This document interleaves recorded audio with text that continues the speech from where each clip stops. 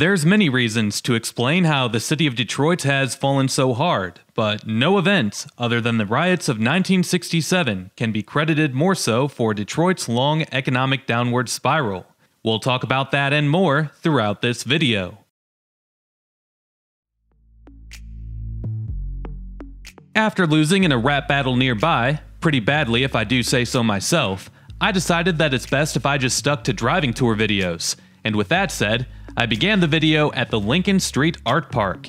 This park was formed by artists who took recyclables and used graffiti to turn this particular abandoned industrial site into something that ended up being quite unique. When I visited, construction had just started on transforming the old abandoned warehouse into a mixed-use building that will offer affordable housing. It's going to be a good thing for this community, and hopefully this development can spark some momentum and continue further developments in the area and make it more attractive. Are you saying that you support gentrification? How dare you? Plus, how can you say that it's a good thing for the city when it's destroying a beautiful art project that was created by members of the community? Get out of town and don't come back. You have no idea what's best for us. Detroit versus everybody, fool. Gentrification, you say, eh? Well, how can you say that new affordable housing is bad for the community? Affordable housing, key words. 50% of the housing units are reserved for households that make 50% or less of Metro Detroit's median household income. I think there's a lot of people that confuse gentrification for what's actually going on with half of these residential projects. That sounds like what this community needs, though. New affordable housing, and the art isn't going away. The project is making it a priority to make sure that the lot continues to be used for the art community in Detroit. Before this project, art was displayed on abandoned buildings and unkept land. Now it's going to be an official community with some residential units and some things added like a coffee shop or two, so it should be nice.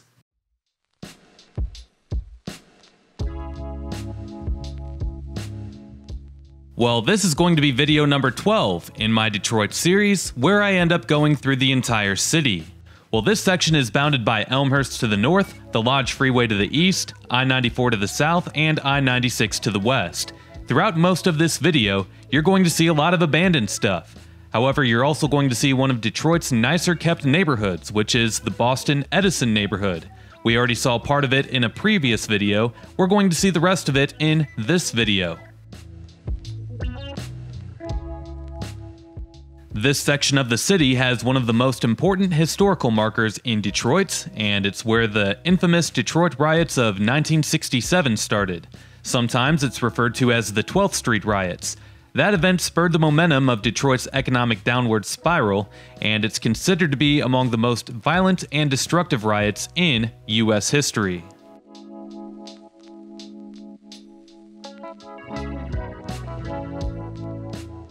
Of course, we'll talk more about that later on. Other things of note in this video includes the Motown Museum, the abandoned Lee Plaza, and other architectural buildings in which some are still used today, while others have become abandoned over time.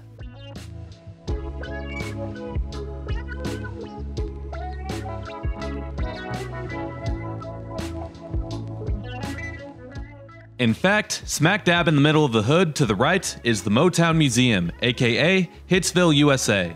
This is the original location for the headquarters of Motown Records, and you can go inside and see Studio A, which was the recording studio where many of the original Motown hits were created. At the time of me uploading this video, the museum is closed for construction as it's undergoing expansions. Should be open for tours again by summer of this year, which is 2022. However, back in the year 1959, Berry Gordy Jr. founded Tamla Records, and he later that year added Motown Records. In that same year, Gordy Jr. purchased the property where the museum sits today, and it was used as the main studio for both the Tamla and Motown record labels. Among the first artists to make music under the Motown label include Stevie Wonder, The Supremes, The Marvelettes, Marvin Gaye, Smokey Robinson, and The Temptations. These artists focused on soul music, and it quickly became a popular new genre across this country. Not only was it popular among Black Americans, but it was also popular among white Americans too, and during the 1960s, that was truly something special.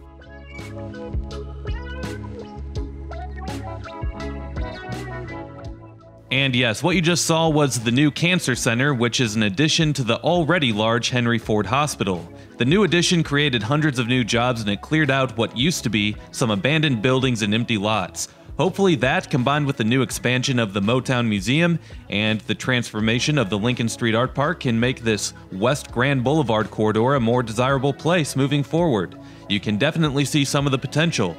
Lots of work to be done still, of course, but this is a good start.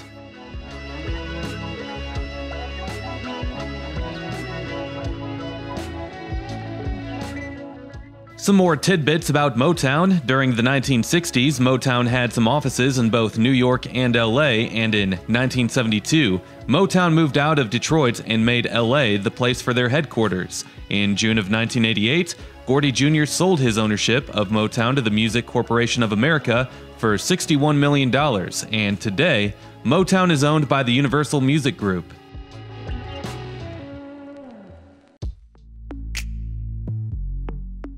Well, really quick, as if you enjoyed this video, make sure to drop a like, comment, and subscribe if you haven't already, as doing all of those things helps these videos destroy the evil monster that is the YouTube algorithm. Also make sure to hit that notification bell and select yes, so that you can be notified every time that I upload a new video. If you enjoyed this video, then you might enjoy checking out my custom-made interactive map that is linked below, and it shows you a visual on all of the places that I've made videos on so far, as I'm giving it my best attempt to visit everywhere in this country. Last but not least, if you can't get enough of me on here, you can always go follow me on my other social media accounts, and those links are below.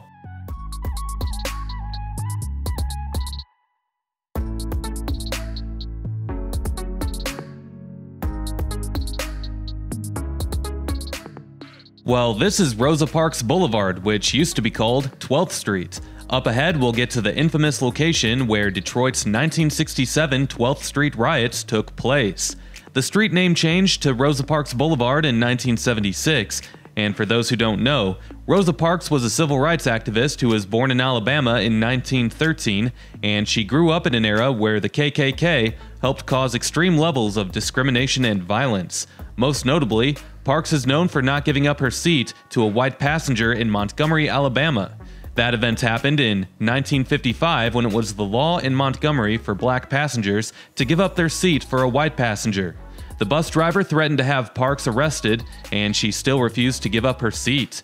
Parks ended up being arrested for violating a city ordinance, and that particular event sparked a large movement of protests around the country.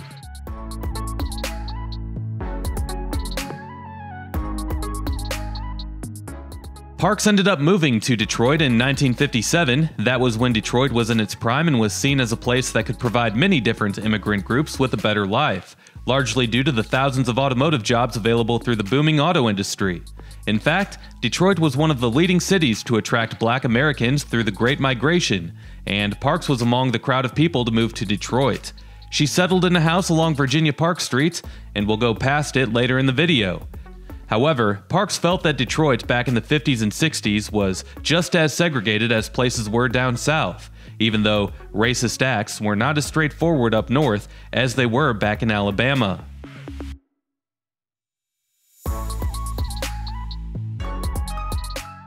For example, ordinances were put in place up here just like they were down south, just in different ways. You might not have had a rule in place up here where a black person had to give up their seat for a white person, but in Detroit and in basically every other northern city, blacks settled down in certain parts of town while whites were in other neighborhoods. Not only did that separate the blacks and the whites, but it also created a toxic environment for African Americans. For example, city services were not as well provided in the black neighborhoods as they were in the white neighborhoods. Black people were also not as skilled, nor were they as educated at the time, but that was due to them not being given the same opportunities as white folks had back in the day. Therefore, there was a large income gap between the two demographics.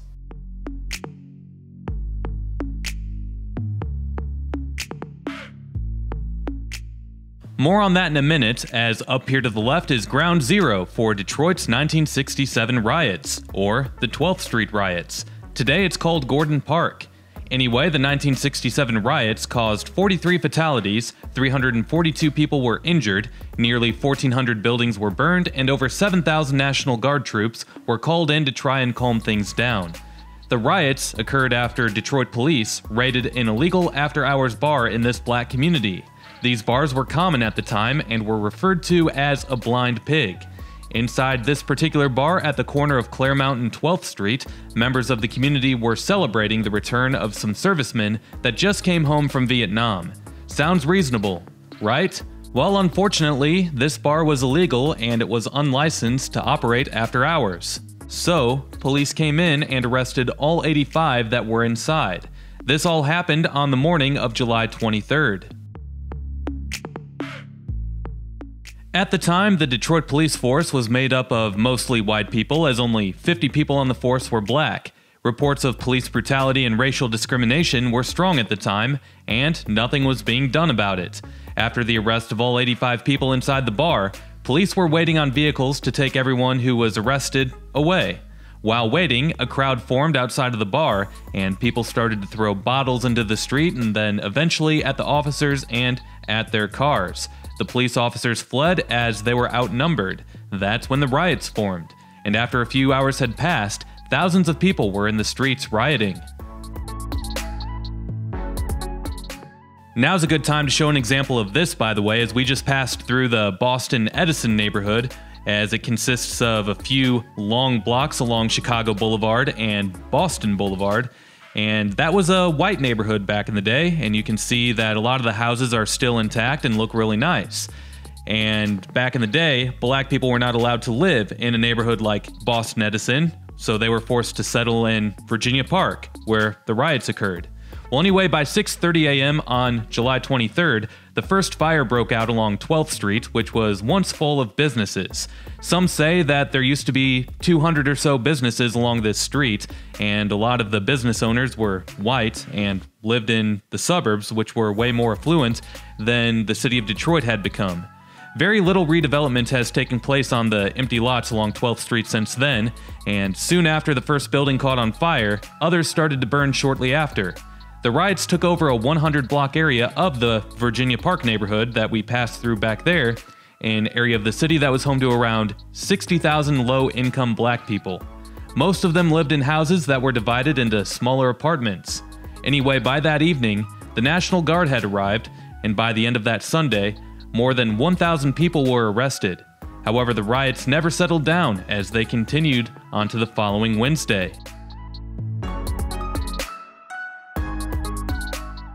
Army paratroopers arrived patrolling the streets with tanks and armored vehicles in attempts to calm things down, but the riots kept going. 5 people died on Sunday, followed by 16 on Monday, 10 on Tuesday, and 12 on Wednesday. After 4 days, the riots finally ended on Thursday with over 7,000 people arrested.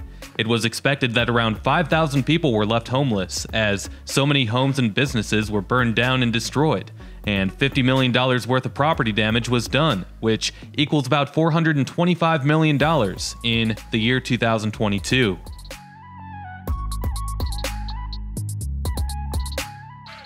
Back in 2017, a historical marker was put up at Gordon Park on the corner of Claremont and what is now Rosa Parks Boulevard.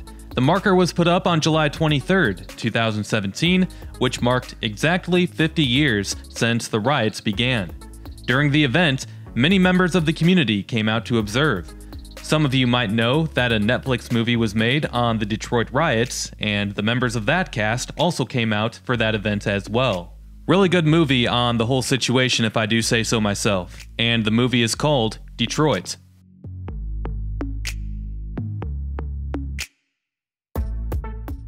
Anyway, Rosa Parks called Detroit the northern promised land that wasn't, as she saw the same practices of segregation in the Motor City that she saw in Alabama. That word right there, segregation, is why Detroit has fallen so hard. The media never shows just how affluent Detroit's suburbs have been over time. As we all know, negative media sells. Therefore, all that gets shown is the state of Detroit's inner city neighborhoods. But yes, segregation practices that started in the 1930s and 40s is mostly why Detroit looks the way that it does today. There are other factors too, but most of what started it is segregation practices, and the Detroit riots started a lot of that momentum. It encouraged more white families to move to the affluent suburbs, and they took all of their tax dollars with them. Employers followed that trend, including Detroit's bread and butter, with the big three automakers. It was cheaper to build newer assembly plants and other factories in the suburbs than to renovate the older and outdated plants within the city. I don't know much about my own grandparents, but I do know that they were a part of that movement, as at least I know that my grandma grew up in the Detroit city limits, only to move out to the suburbs later on because of everything that I just described. That's the way things were back then, and Detroit has long suffered from the mass exodus of wealth. Over time, black families have also moved out once they were able to, as the suburbs provide a better quality of life with better schools, better city services, and less crime. It's been a very long downward spiral that Detroit has not yet been able to get itself out of. The hope now is that the economic turnaround that downtown has been seeing can continue to move outwards from downtown and into the neighborhoods, and we have slowly but surely started to see that, but obviously, a lot of work needs to be done, and things need to be done the right way, for a very long time at that, in order for things to make a complete turnaround.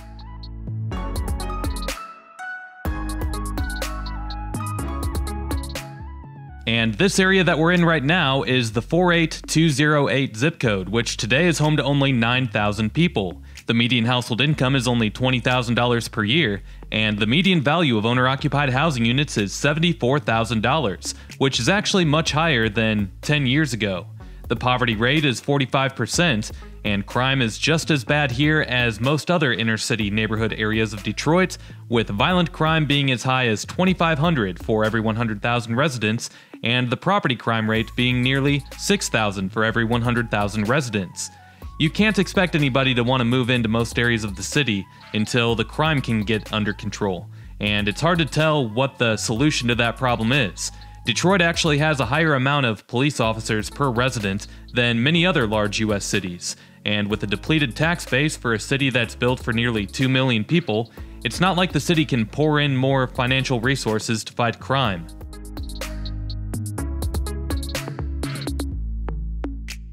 As we just crossed Grand Boulevard heading north, we are now in the 48206 zip code, which contains the majority of the Virginia Park neighborhood, which was the epicenter of the 1967 riots. The 48206 is home to 16,000 people, and the median household income is only $23,000 per year. Only 15% of adults 25 and older hold a bachelor's degree or higher, and the median value of owner-occupied housing units is $52,000. The poverty rate is 36%. Crime rates are harder to find for zip codes and neighborhoods than they are for cities themselves, and I was unable to find accurate crime stats for this zip code, but they're probably very similar to those for the entire city of Detroit. Very high, and most people would probably consider it to not be a safe neighborhood to live in.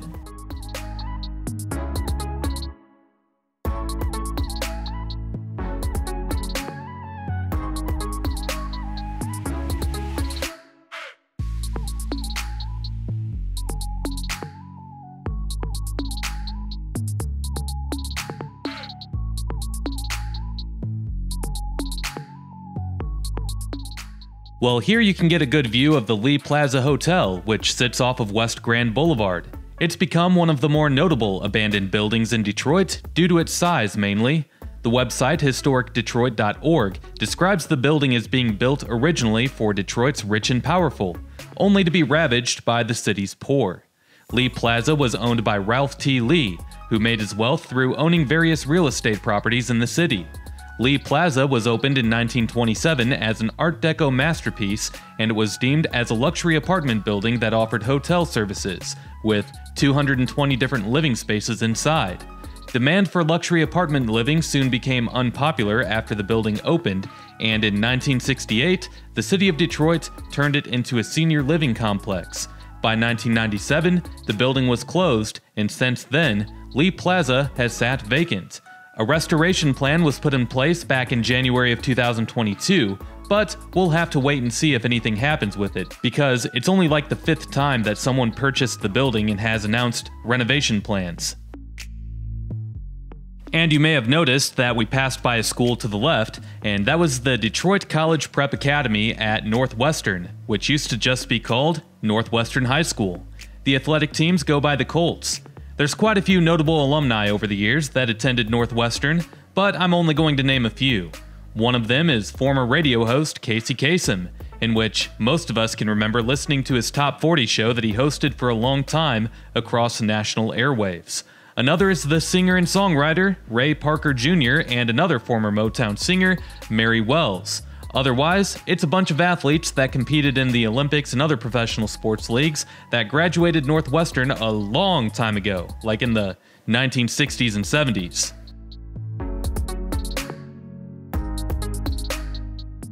Well, so far in this video, I've talked a lot about what's happened to Detroit's residential neighborhoods and why the city has fallen so hard. And I've talked about some of the landmarks that you can find in this section of the city. There's a few more places of note that we'll pass by, but for the most part, this part of the city is one large ghetto. It's unfortunate, but after the riots of 1967, there's been decades of continuous gang violence and ultra-high crime rates over the years, and that has made people continue to move out, and this is just one section of Detroit that is a shell of its former self.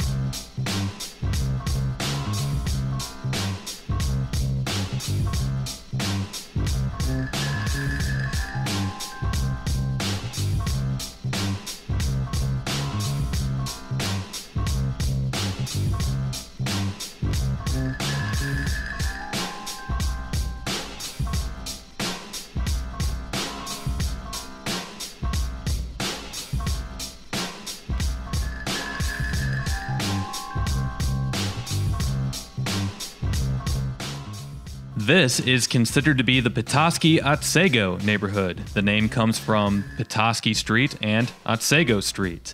And it's considered to be one of the most poverty-stricken neighborhoods in all of Detroit, and over time people have continued to move out. Only about 2,000 people are left, and most of it today is vacant, as it's fallen victim to the decades of high crime rates.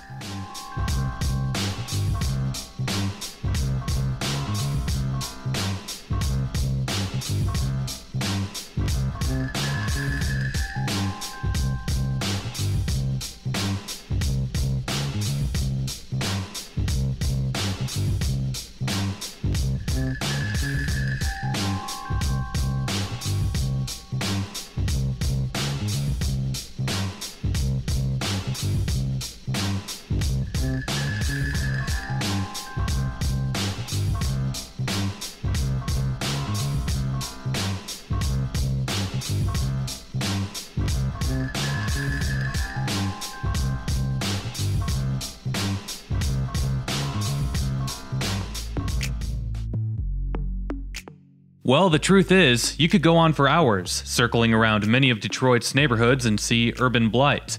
From here, I skip the footage ahead to where Rosa Parks used to live, on the corner of Virginia Park Street and Wildermere. Rosa lived here with her husband, Raymond, on the first floor of this duplex here from 1961 through 1988. It wasn't until 2021 when the house was listed on the National Register of Historic Places. Raymond worked at a barbershop nearby, and Rosa worked at the Stockton Sewing Company. Raymond passed away in 1977, while Rosa lived to be 92 before passing away in 2005. And here's another sad-looking multi-unit residential building further north on Wildermere.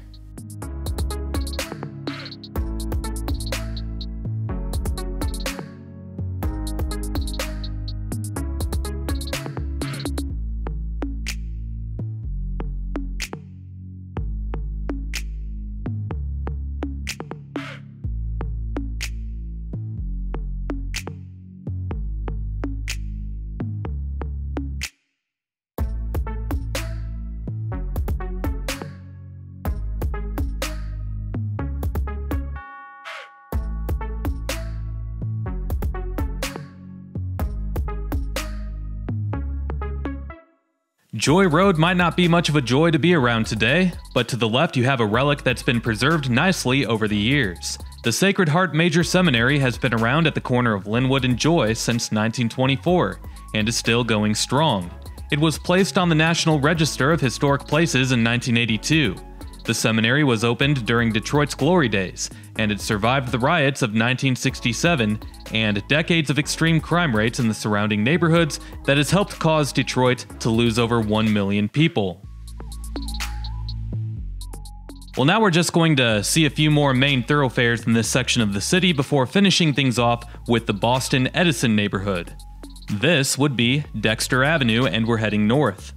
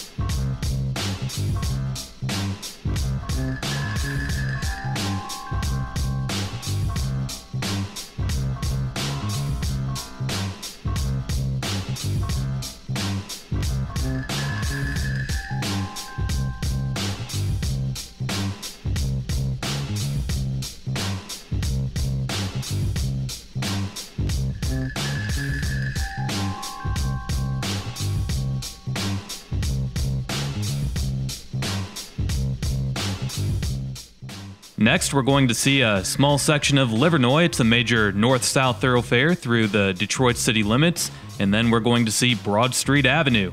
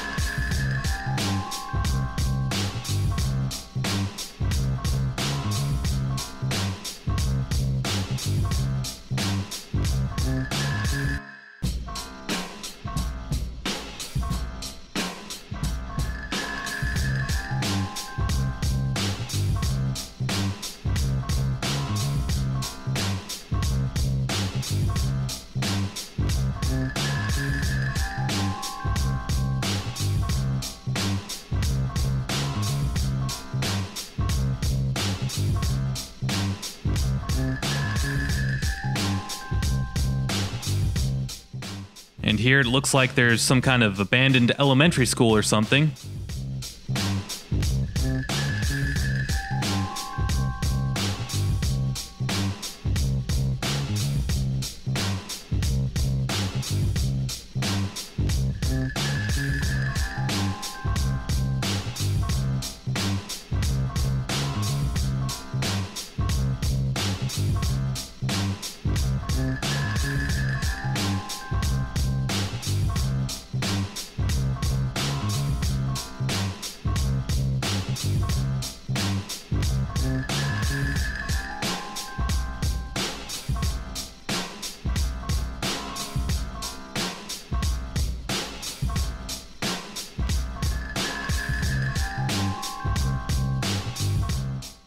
And now we're at the corner of Joy and Broad Street Avenue, and we're going to skip ahead to see Linwood Street.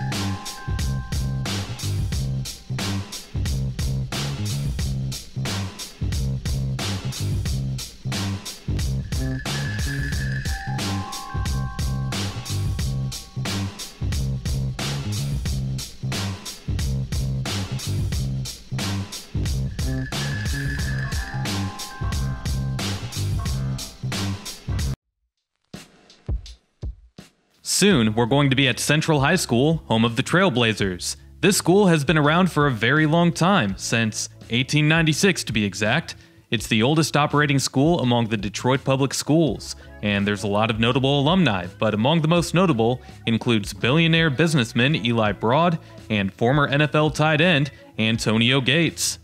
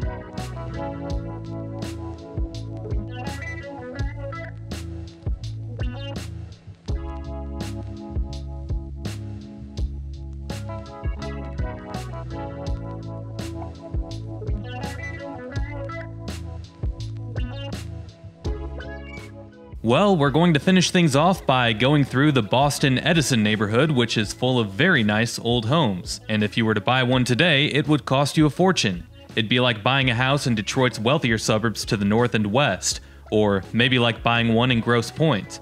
Today, the neighborhood has nearly 1,000 homes that were constructed between 1905 and 1925.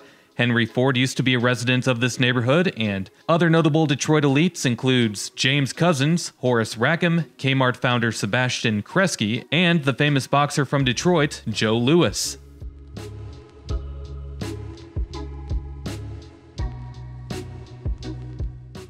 The Boston-Edison neighborhood today is home to 3,300 people, and the median household income is $70,000 per year, which for a neighborhood inside the city limits of Detroit is like Beverly Hills. 41% of adults 25 and older hold a bachelor's degree or higher, and the median value of owner-occupied housing units is $200,000. But any time that one goes up on the market, you can expect to pay somewhere around $500,000. That is, unless the house needs work.